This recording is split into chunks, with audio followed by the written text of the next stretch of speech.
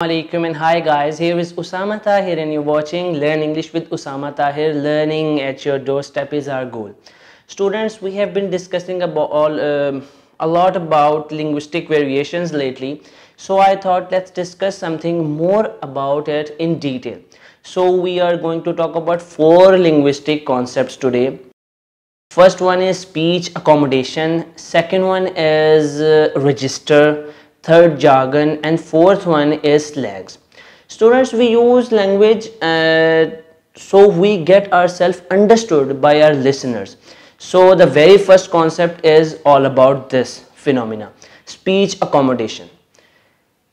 What is meant by speech accommodation? When a speaker adjust his accent, pronunciation, diction, vocabulary structure, and even his or her language variety in accordance with its listeners, it is called speech accommodation.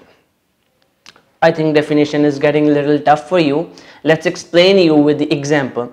For example, when an American speaker goes to England, he or she will tend to talk in a British style. He will try to pronounce words like them so he can be understood. So there would be like a connection and there would be understandability for both the parties, listener and the speaker. So this is what we call speech accommodation, like you accommodate your speech so that you can be understood. Okay, this was the easy definition and example. Now let's discuss its two types. Speech accommodation has two types, convergence and divergence. Convergence means to show solidarity with outer groups as well. So I have given you the example, like an American speaker goes to England, he will try to speak like them so that he can be understood and there would be mutual understanding for both listener and the speaker. So this is what we call convergence. But on the other hand, divergence.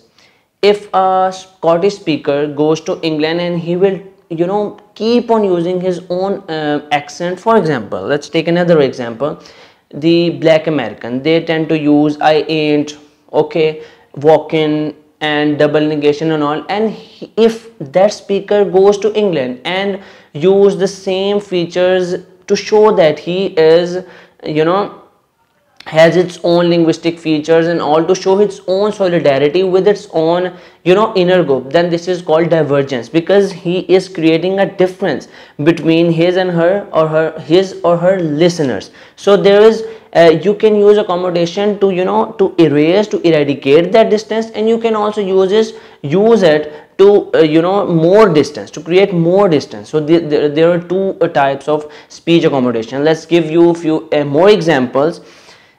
For example, there are two friends and a friend is talking to another friend like that. Come on, Tony, give a look. Okay, show me the pictures. So now the same friend is talking to his friend's mother, but totally in a different style. For example, excuse me, can I have a look at your photograph? Now the friend has totally changed its language style, diction, structure, variety for the sake of mother, so that she can be understanding his request. So this is what we call speech accommodation. In the next example, with friend, you used to talk, I'm help you man, yeah, it means I'm going to help you. But if you're talking with your teacher, you will use this speech accommodation and you will totally sound more like a professor. Like you say, I am going to help him, sir. So this is what we call speech accommodation. Next we have register. Register means to use language according to the context, setting and occupation. Like the use of language in different occupations, in different situations and settings is called register.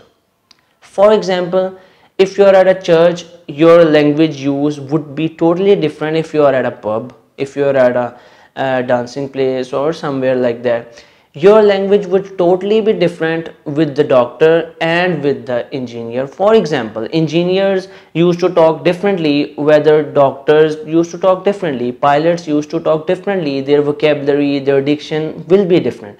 So language difference on the basis of occupation, language difference on the basis of setting. Now let's talk about language difference on the basis of context.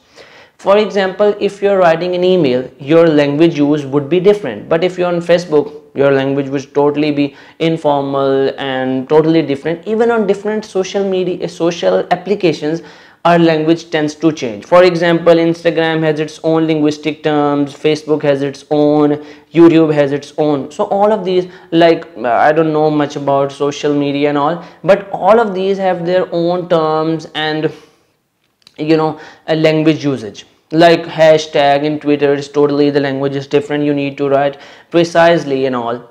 So that was the example of register. For example, face-to-face language would be different, Skype language would be, on Skype language would be different, on you know, on different occasion language would be different. This is what we call register.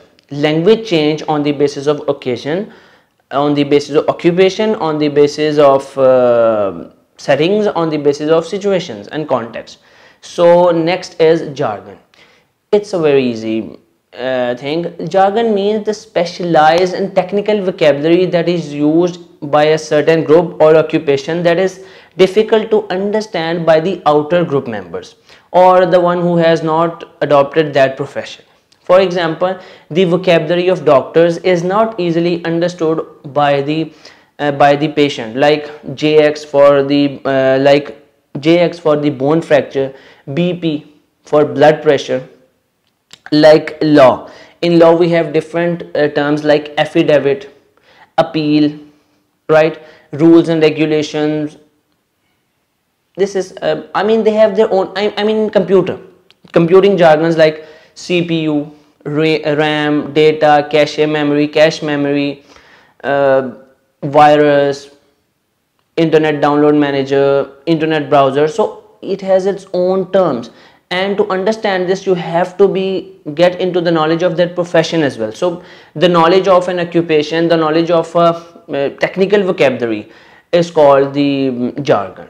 Now let's move forward to our fourth topic, which is called slang. Student, slang is an informal form of words and slang phrases and use of language that is quite popular in the youngsters, and it is not found in the written form but in the spoken, in the daily life of the youngsters, and they use it to show their solidarity with their group members.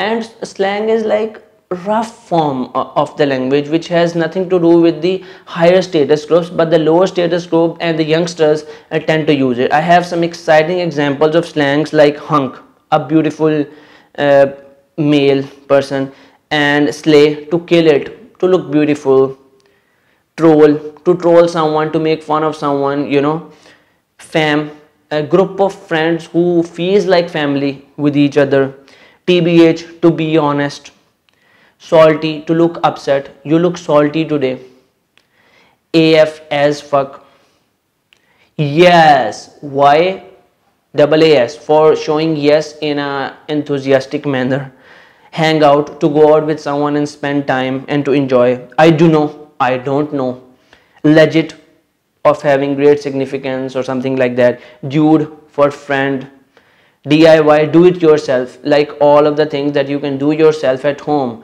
like beauticians use that word, DIYs. I mean, the different tips and tricks that you can apply on yourself by your own. Bucks for dollar, $20, $30. Telly for television. Killing me, I mean, it's hurting me, I mean, the pain in my legs is killing me. Veg for vegetable.